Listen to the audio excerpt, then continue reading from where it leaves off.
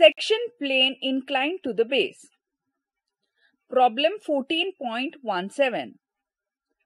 A cylinder of 40 mm diameter, 60 mm height and having its axis vertical is cut by a section plane perpendicular to the VP, inclined at 45 degrees to the HP and intersecting the axis 32 mm above the base.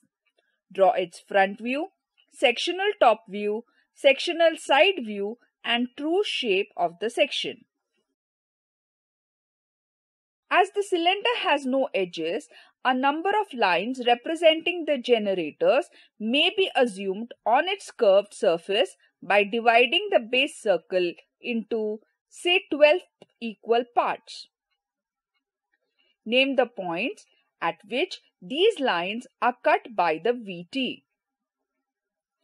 In the top view, these points lie on the circle and hence the same circle is the top view of the section.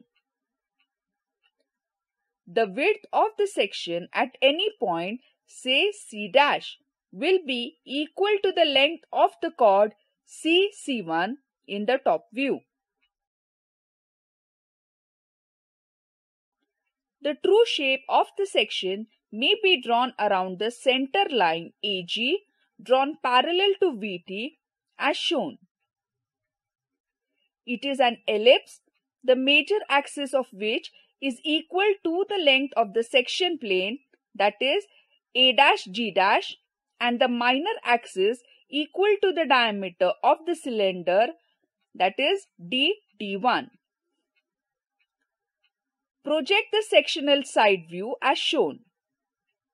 The section will be seen as a circle because the section plane makes 45 degrees angle with XY.